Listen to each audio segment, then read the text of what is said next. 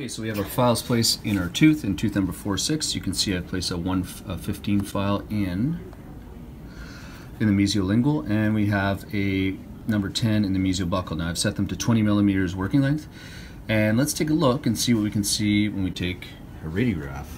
We're going to start with a straight on buccal. So what we're going to do is, because it's a metal frame, we're going to take this off. You can use a radiolucent frame. I find that when we're using this type of file sensor holder, it's easier to just take the whole rubber dam off.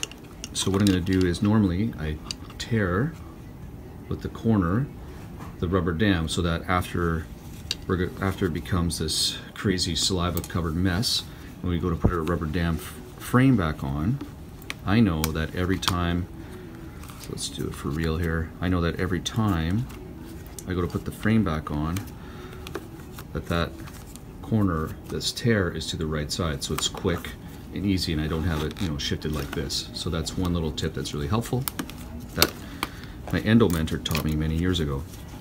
So let's go ahead and place our sensor into Dexter. And again, we're going to make sure that the rubber dam clamp, let's see if I can lift his head. There we go. The rubber dam clamp is showing, so you can see there's one file that just went flying out of the way, and that's the reason why we use this. So when the patient bites down, like now, don't bite my fingers, is that they're biting on the plastic and not our files. So let's go ahead and take a radiograph. So we're going to take our straight on, let's line everything up and see how it goes.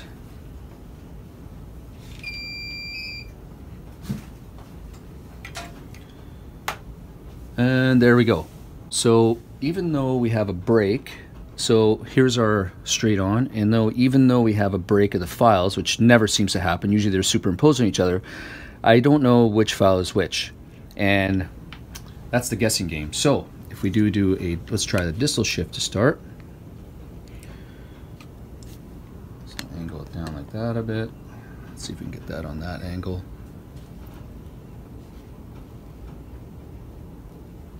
Like that. Let's give that a rip.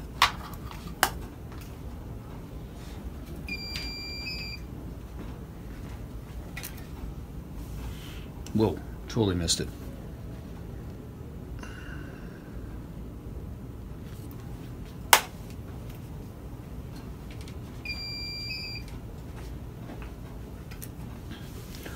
Boom, there we go, much better.